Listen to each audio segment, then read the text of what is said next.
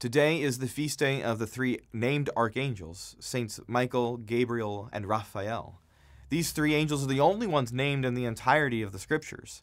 And these three angels point to a lot back to who God is as he reveals himself to us.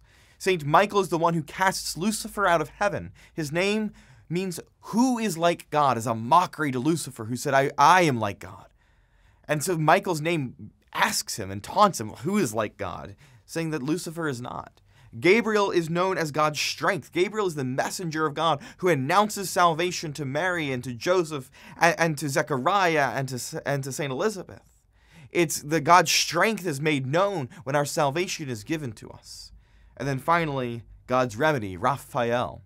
He's the one that saves Tobit from sure death in his new marriage and heals Tobit's wife so that they may enter into their marriage.